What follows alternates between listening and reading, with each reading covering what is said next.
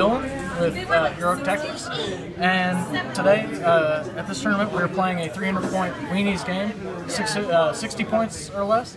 So I went to my go-to weenie team in that point range, the Beast Boys. They're fun. They're really cool. I've never really done that great with them. Yeah, I mean, yeah. I figured I brought all of them. Yeah. Completely ripped. No, I brought all of mine, my vast collection of Beast Boys, and I thought about running it with the Phoenix Force, but at the last minute, it was way too complicated.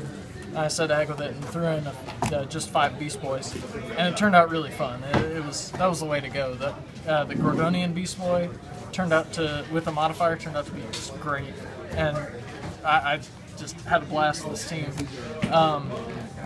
Let's see. First round, went up against Matt, and just hopped in there and it was just threw down, just butted heads. It was awesome.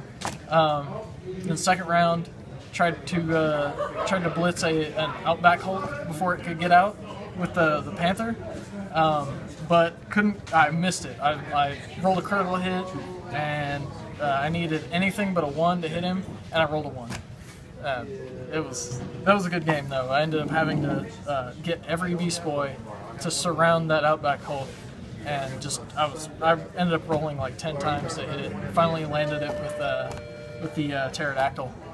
That was a good game. And the last game with Kelly, he jumped in with his whole team, and I jumped in with my whole team, and it was just T-Rexes biting everybody. That was a really fun one. Just a bloodbath.